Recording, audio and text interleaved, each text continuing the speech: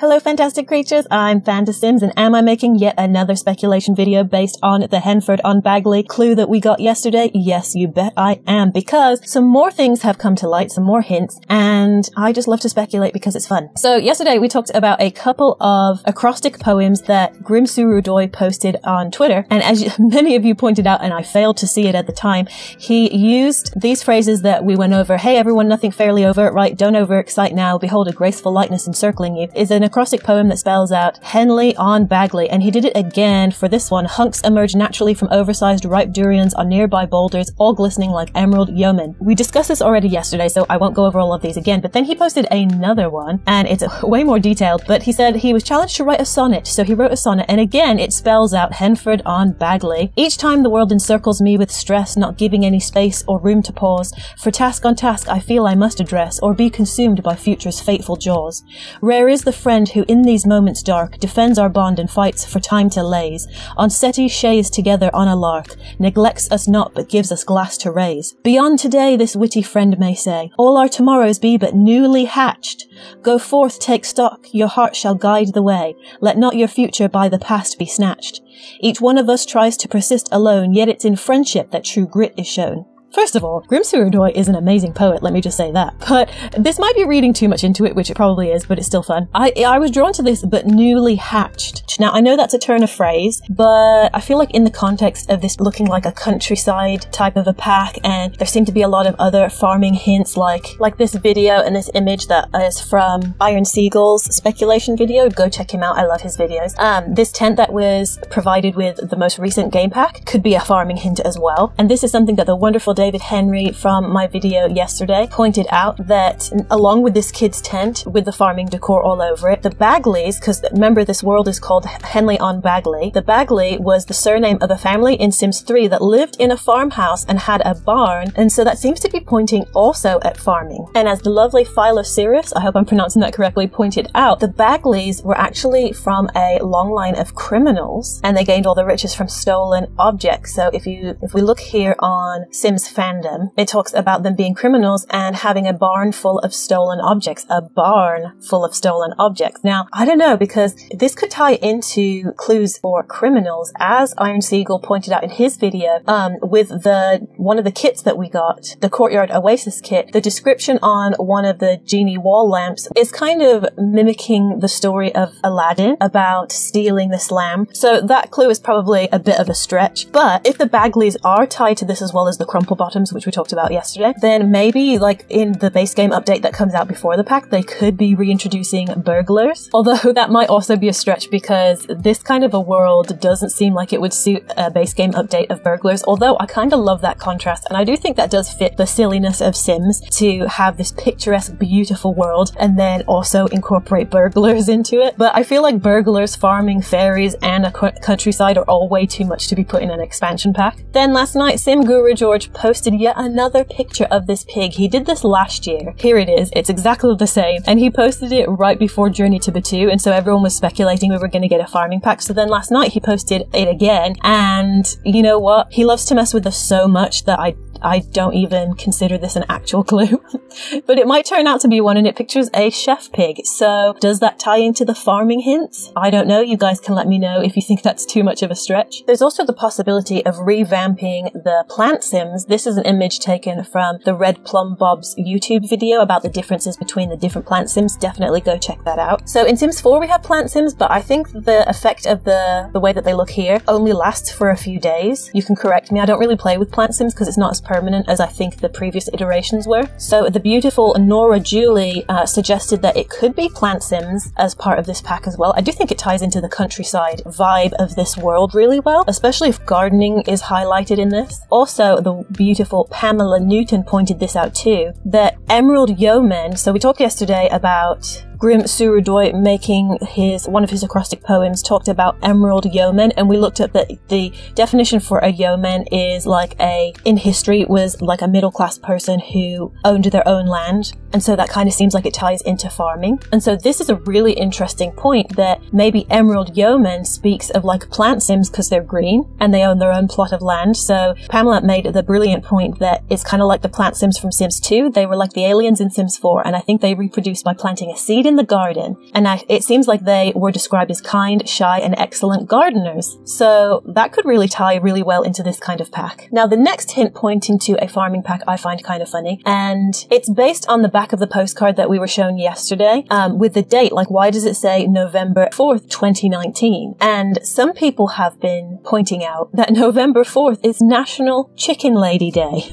But I don't know. So it's based on this lovely person who improved the quality of her local community. And so they created a holiday for her. But I feel like it's so specific to that community that I don't know if this would actually be a hint. But I don't know. Maybe it's pointing towards chickens, pointing towards farming. So I can't seem to find anything else for what was celebrated on November 4th, 2019, other than this popular National Chicken Lady Day. So maybe it is a clue after all. I don't know. So is this newly hatched clue from Grim Surudoy and all the other ones we just went over a good hint for farming? You guys let me know. There's probably more hints that I've definitely missed. Now, going back to hints about fairies, like I mentioned yesterday, this acrostic poem from Grim Surudoy about fairly overt and behold a graceful lightness encircling you, very magical language. And I know a lot of people are just saying it's just him doing an acrostic poem, but I do think that it was very specific language. And I will say that even though he's probably just being silly, a lot of times when they post these kinds of clues, they do end up being true, even if it's not about something we thought it was. And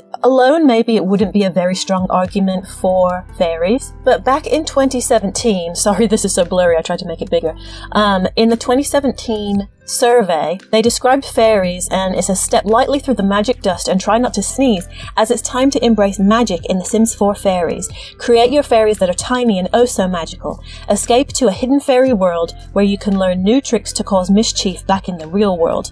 Create fairies. Create your own tiny new sim fairy using a variety of new magical outfits, colourful wings, and sparkly decoration options. A hidden fairy world. Fairies can flutter about through a new magical fairy world, which can only be seen if you're a fairy or have been granted special permission by fairy kind. Cause mischief, gather up enough magic pixie dust, and train your fairy to learn new tricks. Cause mischief, enchant objects, and embrace the magical mayhem. And this seems like it ties really well into a Twitter post from April, where Sim Guru George posted, you can only play in one world until Monday morning. What world do you choose and what do you start and what lot do you start on? And Sim Guru Frost said, I choose Redacted. And then Sim Guru George replied, you know that Redacted only works if you're playing with redacted Sims in the new Redacted. And none of the packs that we got, the kit packs and the recent game pack, fits into this hint, but the whole idea of a fairy world that can only be accessed through fairy Sims seems to tie into this hint really well. So if that is the case, Henford on Bagley might actually come with an area that can only be accessed with fairies to go into a separate magical world. And that does feel expansion level to me. And I'm kind of leaning more towards not so much actual farming, but maybe a gardening based pack that has fairies too. And this is the only way I can see justifying an expansion pack around gardening, since we've already been given gardening in the base game and also added gardening stuff with eco lifestyle. I feel like to make an entire pack about gardening, it needs to have so much more, and I personally feel like fairies would be a great way to make it feel more like an expansion pack. And as the beautiful Ariana Moore pointed out on my video, fairies are part of European folklore, so it does seem to tie in perfectly with that. And the same thing was pointed out by wonderful Micmac. Where did fairies originate from? Yup, Britain. As well as my beautiful friend Ibris of Amber, who also pointed out that fae folk are a big staple of English folklore, and that with an English countryside type of pack that we're probably going to get like a cottagecore type of style. So I feel like this Redacted hint about the Redacted only working if you're playing with redacted Sims in the new Redacted, I feel like that hints way more towards fairies, and since it wouldn't make sense for him to be making this much of a hint for a pack that's not going to be coming out until like the end of the year or next year, and since it doesn't relate to any of the packs that we've already got, I really think this is a hint at this new expansion pack that we'll be getting, and to me that points more towards fairies than maybe farming. I really don't think we'll be getting a full-on farming pack with fairies. I feel like that would be way too much to be put in one pack, but as brought up in 2019 by Ray 357, there are chickens in Island Living already. You can't interact with them, they're just kind of running around the world, so I think some of the hints that we talked about earlier, with all our tomorrows be newly hatched, as Grimsuru Joy put in his poem, it could incorporate some chickens, you know,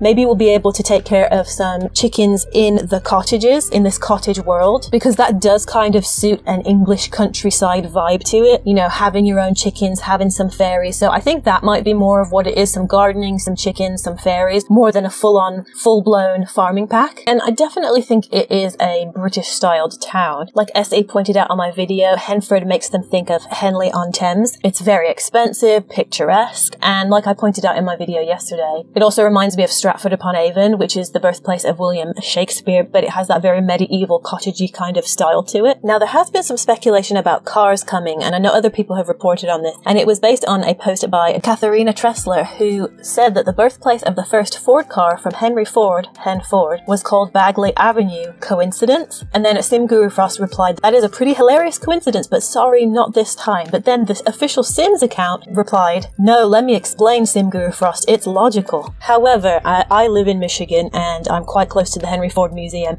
and I can attest that this style right here looks nothing like Henry Ford whatsoever. So I could see them trying to put cars perhaps in, I mean, that's a pretty good hint for cars, but I just don't think it fits this world particularly, and it seems like an odd link between a British-styled world with an American car company. And also, The Sims officially seems to confirm this when they replied to Steffo Sims by saying, no, not this time, which makes sense. I don't think that they're going to be jam-packing all of this stuff into a base game update and the expansion pack. And then lastly, Sim Guru George just posted this image and talked about how he's next to his dog who is long overdue for a bath, and that this sign speaks to him. And although it seems like it's probably just a casual post about his everyday life, he always does this right before a pack is about to be released. He posts a ton of images that make no sense with random captions underneath. I don't even know what to make of this. I can't see any clues in this that have to do with the pack, but you watch, it'll end up being some random obscure thing that's part of the pack or something. So what do you guys think about these clues? Do you think that this world is going to have more of a gardening fairies type theme, or do you really think that the clues about hatching and some of the farming hints and the chicken hints that we've been getting, do you think those point more to a farming pack? Let me know in the comments below. I love reading your comments, and of course you're probably going to point out a bunch of things that I completely failed to notice, which I find that very helpful. So anyway, until we get more hints and news, I freaking love you guys.